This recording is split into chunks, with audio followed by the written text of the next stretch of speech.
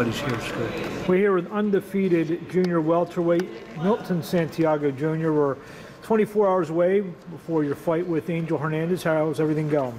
Good. Camp went well. I feel in the best shape of my life. Trained real hard. I got a strength and conditioning coach back again because my last one, he flew out to France. So it's been a hard time trying to find another one, but I got one back. His name's Brandon, and he's been working me real hard, and I feel real strong for this fight. End of 2015. How the holidays go? How everything go with everything went well. Spend time with the family and stuff like that. I couldn't eat that much because I'm on my little diet, but everything went well. I had fun. You're now 12-0, going for number 13 tomorrow night. Fighting a guy named Angel Hernandez out of Texas. Tell me what you know about him. I know he's from Texas. I watched him fight on YouTube. He's a strong, tough fighter. He keeps coming forward, and I gotta stick to the game plan and be smart and do what I gotta do. 12 fights now. Fight number 13 tomorrow night. The fights are probably gonna get a little bit tougher as we turn the year 2016. You feel you're ready for all that? Yeah, I feel I'm ready for it. I spar with people. I spar with the new Ray Robinson. He's what, 21 and 2, something like that. About to fight a big fight on HBO, I believe. Next month, and he's ranked what, number 6 in the WBC, something like that. So I spar with world-class fighters, and I feel as though I'm prepared for what's coming in the future. What have you been working on since we last saw you? Earlier this year, you had your first bout of national television. You fought on a PBC fight a couple months ago.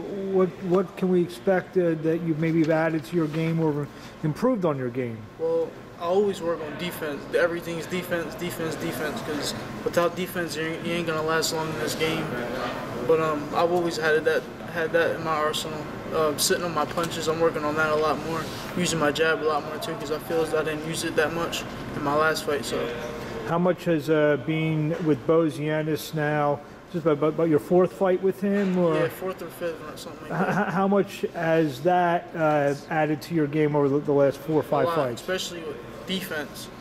A lot of defense. I feel as though I'm a lot more slicker in the ring and more intelligent, and he's helping me sitting on my punches a lot more. So.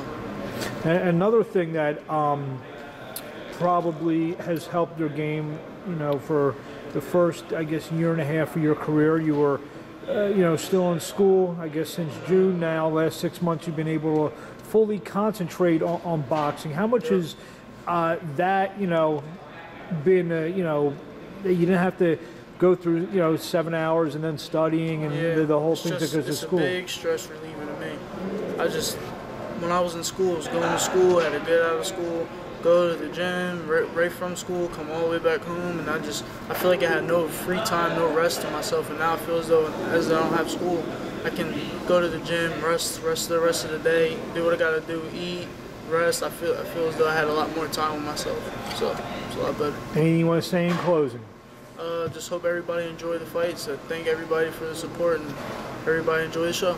12-0 Milton Santiago looks to go for a lucky number 13 tomorrow night here at the Sands Event Center, Bethlehem, PA. Wish you best of luck and Happy New Year. Thank you.